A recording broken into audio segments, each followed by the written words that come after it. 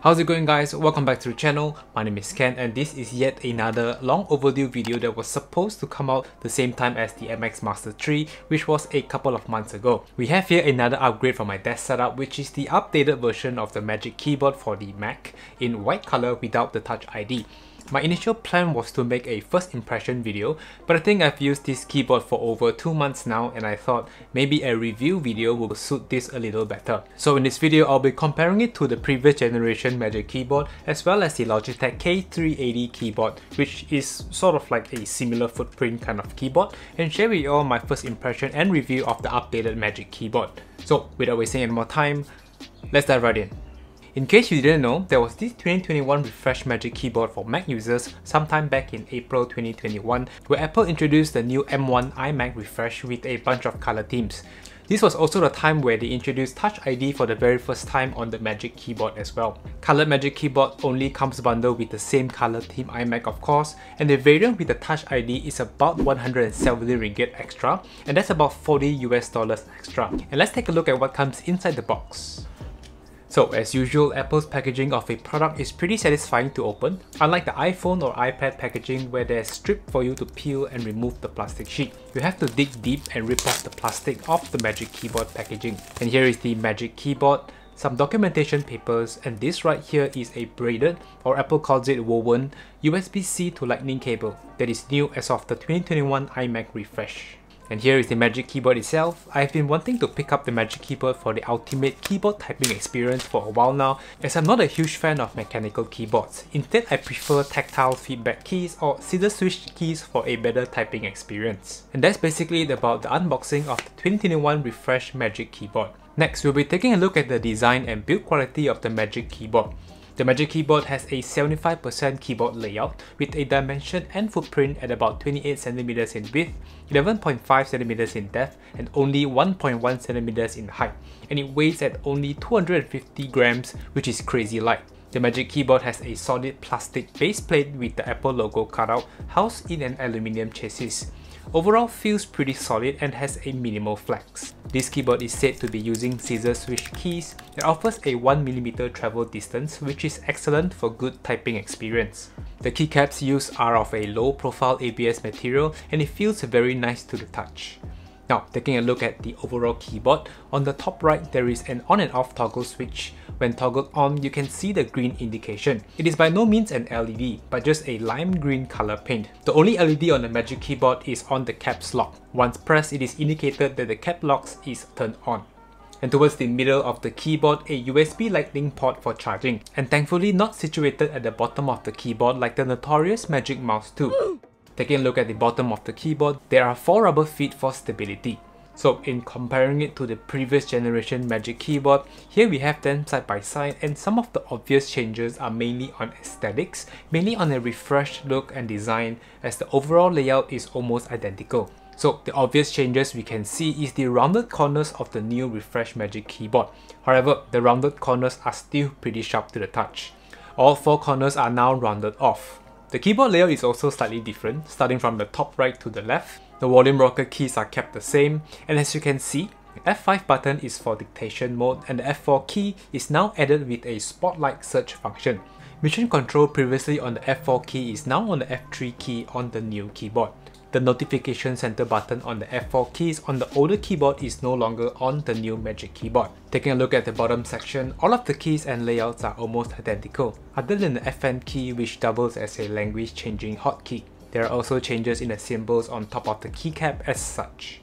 That's basically all about the refresh of the new 2021 Magic Keyboard.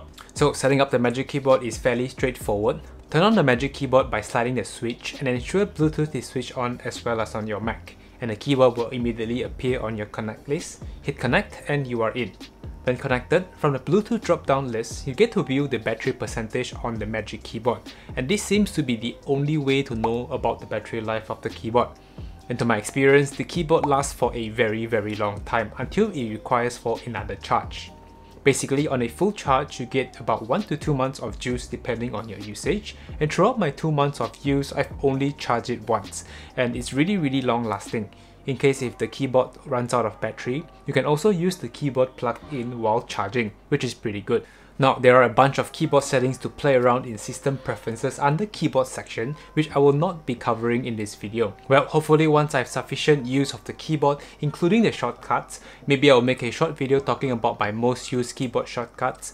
But rest assured, there are a bunch of videos out there talking about the magic keyboard shortcuts and hotkeys that you can easily find on YouTube. Here is a quick ASMR sound test of me doing a speed typing test on monkeykey.com.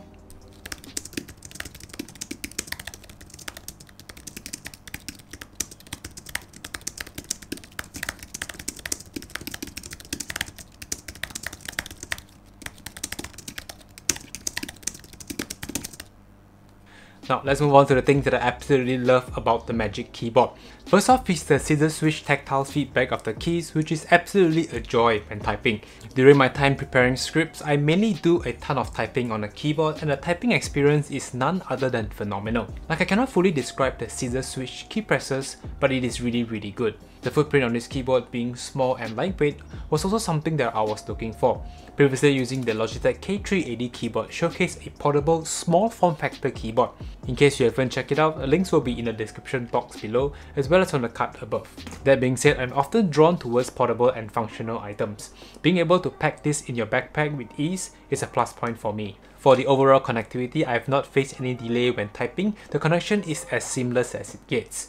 Oh, in case if you're wondering if you can pair this keyboard with a Windows machine, yes, you certainly can, but you lose out on the Magic Keyboard's function button like brightness control or volume controls. These are just the regular FN function keys. So with all of the good stuff said, let's talk about some of the things that I didn't really like about this Magic Keyboard. First off, this is not a multi-device keyboard, which means you cannot easily switch between different devices like how the K380 keyboard can. For a keyboard that costs about 400 ringgit, this is a single device Bluetooth only keyboard. And when compared to the K380 keyboard, it is about 100 ringgit, which is able to pair up to 3 different devices. However, given that universal control is out now, this is no longer a concern as I am able to use the Magic Keyboard with my iPad through universal control without the need of the conventional way. That is to unpair the Magic Keyboard from my Mac Mini, connect it to the iPad, and when I want to switch back to the Mac, I have to unpair from my iPad and connect it back to the Mac Mini. All of this is really a pain in the butt even between Apple devices. The pairing process is really troublesome. However, Universal Control, a new built-in feature that was announced back in WWDC in June 2021, is now available for public download, has bridged the gap for this problem. I'm planning to make a whole video talking about all there is to know about Universal Control, so be sure to stay tuned for that video. However, Universal Control only works between iPads or Mac devices. If you want to connect to other tablets or devices, then it is still a problem. All in all, I'm very satisfied with the typing experience the Magic Keyboard has to offer. I know some of you are probably more drawn towards mechanical switches, but for me, scissor switches is just a tad bit better. The Magic Keyboard first came out all the way back in October 2015, and the price has remained the same across these years.